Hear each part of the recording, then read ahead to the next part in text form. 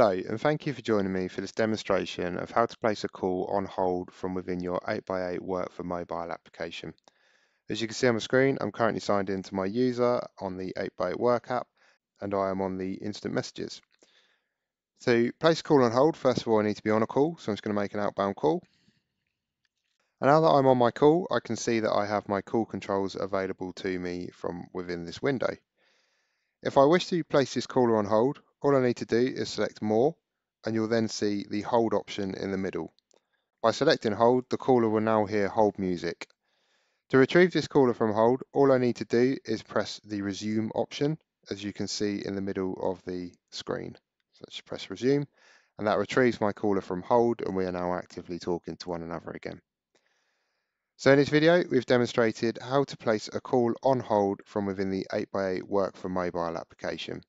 Thank you for watching this demonstration.